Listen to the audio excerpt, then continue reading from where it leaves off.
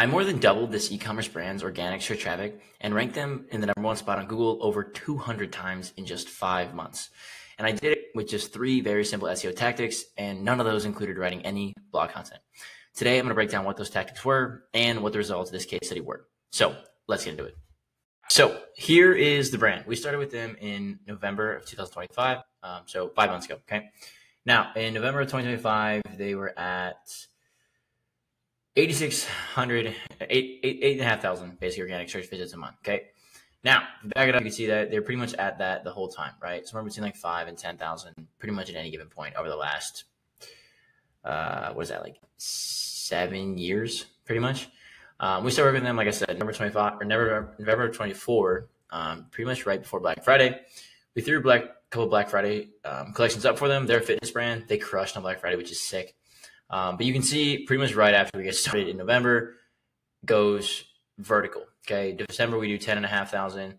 January nearly 14. February slight dip at 13.5. March 14.3. April we're now nearly at 21,000 organic search visits a month. Okay, so we definitely more than doubled it, nearly tripled.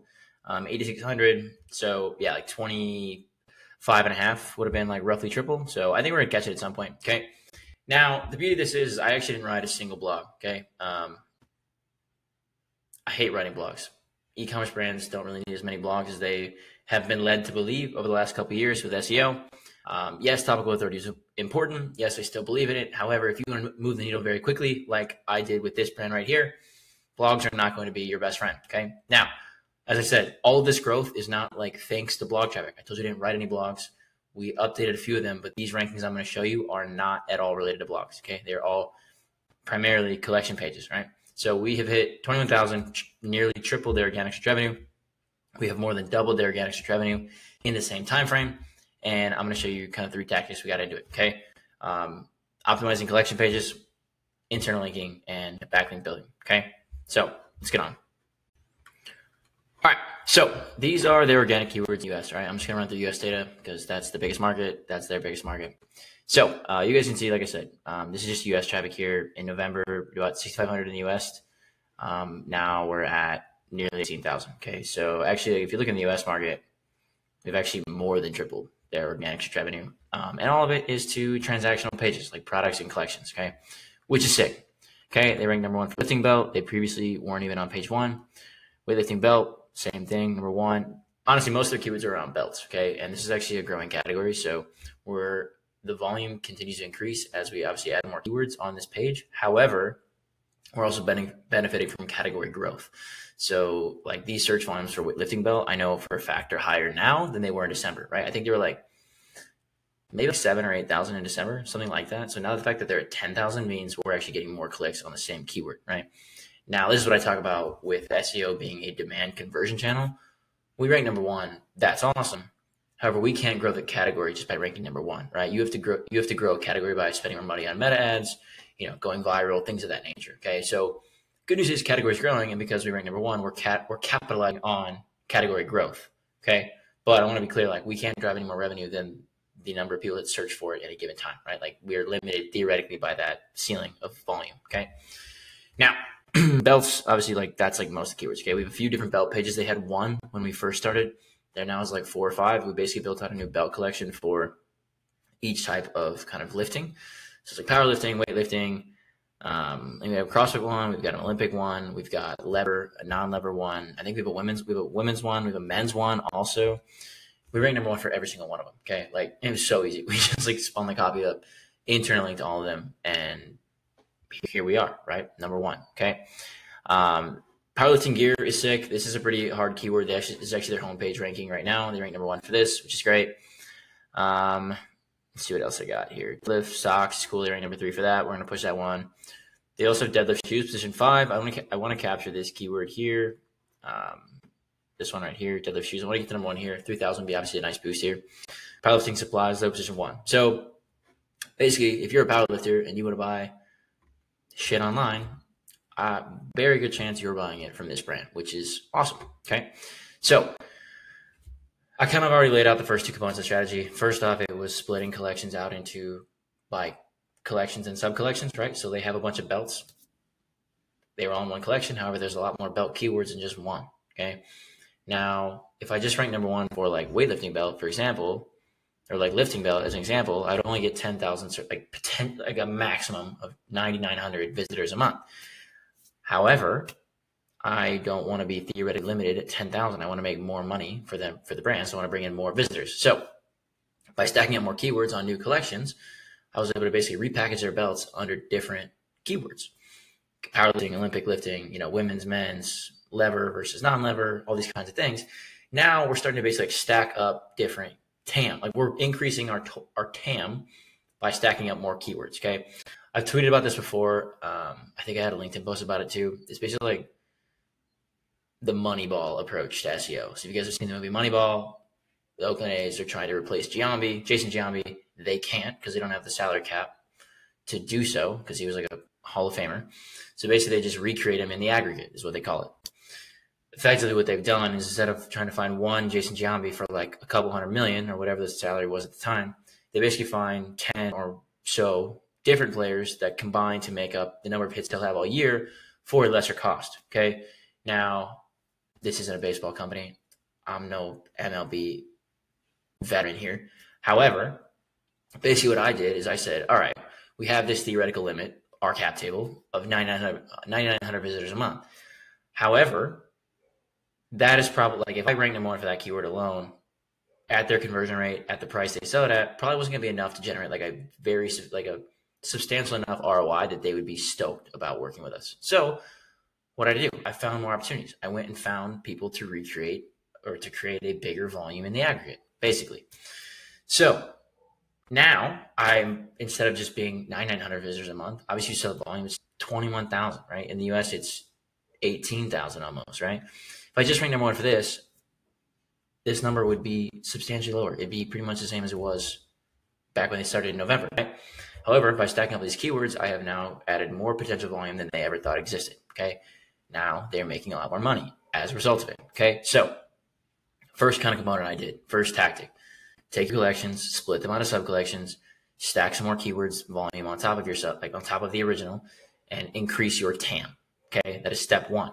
Step two, now you have all of these collections and sub-collections, build internal links between them, right? I've talked extensively about internal links. I did an audit on a watch brand. I talked about Gymshark on one of my recent videos. I've broken down literally how I do internal linking on dozens of my videos. I have a full video with like a Miro board and frameworks and all that kind of stuff. So if you haven't watched any of those videos, go watch them. I'm using the same internal linking that I use with those other websites, okay? And like those case studies. You basically build internal links between all of your collections and sub-collections in a cluster, similar to how you would do like a content silo for blog content, like on a niche site, as an example, using exact match anchors. Now, basically I've clustered them all together. Now, as one starts to rank higher, the other starts to rank higher as well, okay? And I just put these internal links like in the collection description. Super easy, super straightforward, nothing like complex or crazy or anything like that, right? Very, very simple, very easy to make happen, okay? I think they have like, so that was part two, okay? Part one, make sub-collections. Part two, connect the dots with internal links. Part three, backlinks, okay? A lot of people are pretty conservative on their backlink building side of things, okay? They only build, homepage links. They build like branded homepage links. Totally fine. It's the safest way to do it, right? You build branded homepage links, 100%, like very unlikely you're going to get penalized. And over the long run, if you have a long enough timeline available, you're going to be fine. Okay. Like if you've got a year to wait, 2 years to wait to rank number one, and you just want to build branded homepage links to distribute that equity throughout your sub pages, like your internal pages with internal links, you can do that. Okay. As an agency owner, I have to be a bit more aggressive because I don't have 1 or 2 years to prove my worth to a client. Okay. I really, in reality, have probably a few months. I tell clients we'll see positive ROI within, the first 4 to 5, like 3 to 5 months, kind of really, depending on the brand size. That is possible, but it is only possible because, in part, I'm building more aggressive links to internal pages. Okay, so these collection pages that I mentioned I built internal links around. Not only did I build homepage branded anchors to build up the equity throughout the entire site, I also built a few link insertions to these internal collections, okay? And I really just built them to the main collection, and then I used internal links to distribute that link equity to the sub collections.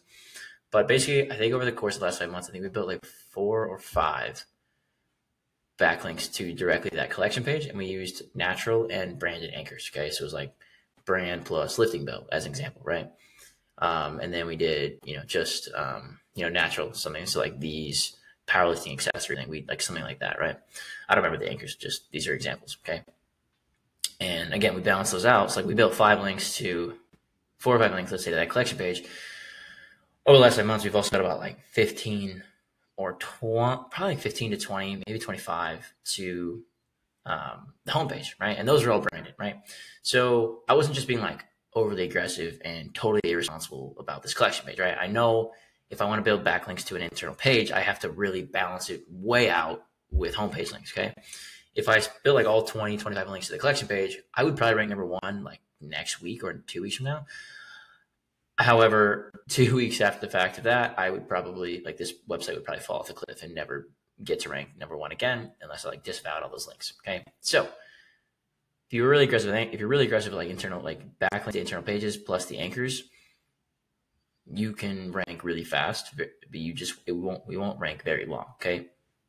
This brand's been around for like over a decade, okay? They're gonna be around for probably another decade, okay?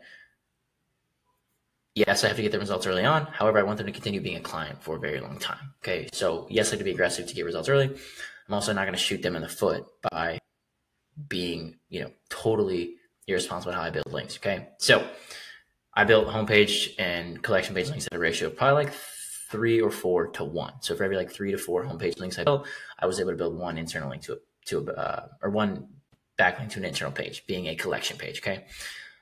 As far as I'm aware, what I can recall, we didn't build any blog links, mostly because they weren't many blogs, and honestly, they weren't very high traffic. Blog links are something else you could do. I know a lot of people do that. Basically, you just like build into a blog, and you just use internal links to kind of distribute that around, right? It can work really well as well. We do it on other brands. It just wasn't the right fit for this brand, right? And that kind of goes into our whole philosophy about, like, at our agency, about every single brand requires something different, right? Yes, the principles stay the same, but every brand has different amount of products, collections, blog content, different amount of backlinks, all these kinds of things. So we have to tailor, our content strategies, our internal linking strategies, and our backlink building strategies to the brand and what we were kind of presented with at the start, right? Now, fast forward a year, ideally, if we're still doing SEO, the brand looks a lot more how we prefer it to look from an SEO perspective. Then around that timeline, we can change our strategy. We can be more aggressive. We can go with more internal pages on backlinks, things of that nature, okay?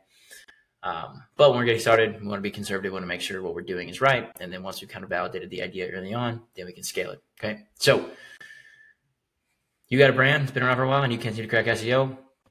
My advice to you, turn collections into collections plus sub-collections, build internal links between them, and be a bit more aggressive on backlinks to internal pages. See you guys tomorrow.